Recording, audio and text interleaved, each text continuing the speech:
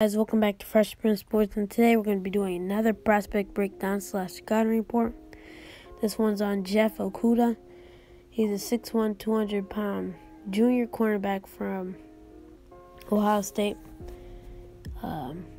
His stats in 3 years starting, he's had 83 tackles, 83 total tackles, 3 interceptions, 18 pass deflections, and 2 fumble recoveries. Awards, he finished 3rd in the Big Ten in picks with 3 this year, and 5th in the Big Ten in pass deflections with 9 this year. He made all Big Ten first team this year and was first team All-American this year. Also, he was a 5-star recruit. Pros is his athleticism. He's very good. He has very good reactive athleticism because of his excellent footwork and his great hips. Second, his tackling.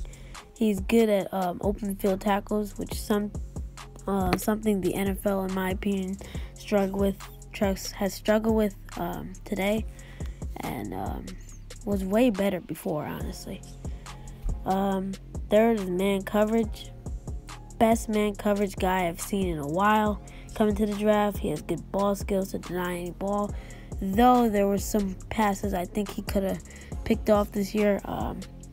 His hands are always on the ball, making sure that players are not getting it. And also in off man coverage, which is like, man coverage but a little backed off. He shows quickness to close separations at the top of routes, which is really disturbing for a quarterback who's trying to throw the ball deep, honestly. For cons is his technique. Some say he has bad technique or he doesn't trust his technique at all. I think it's neither of those. I think he just relies on his athleticism a lot, that he doesn't really I would say he's like a traditional cornerback.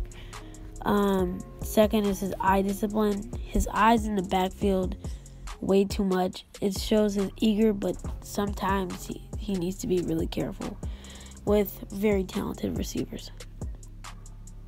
3, zone coverage. He's become a way better zone coverage guy this year. Honestly, it's really remarkable how better he is at his quickness on stopping these short routes. He has become way better at zone coverage, just know that. But I feel like it's only the short field areas that he really excels at. When it comes to over top, especially in a cover 3, maybe not so much, but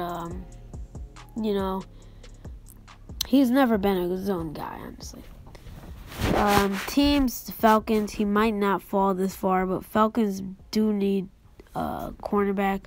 Ohio State cornerbacks always have speed and toughness, and Okudah has the size. Trufant also, Desmond Trufant isn't the impact player he used to be for their team, so that's that. Pro comparison, Jalen Ramsey, they both man-to-man guys who don't struggle with their size. They play traditional cornerback also, with no technique pretty much. Just one-on-one, me versus you, who's gonna win. Draft projection, top 10 pick. I don't think he goes top 3 because the Lions, even though a lot of people are saying the Lions got to pick him up, I don't think the Lions have their eyes set up on him. I think they have a lot of other issues. If they're ever going to pick someone who's not like something they really need, I would say just offensive lineman or maybe even defensive lineman. Or even trade out of the pick. I honestly think they're going to trade out the pick. But I think that if he has a bad offseason, he could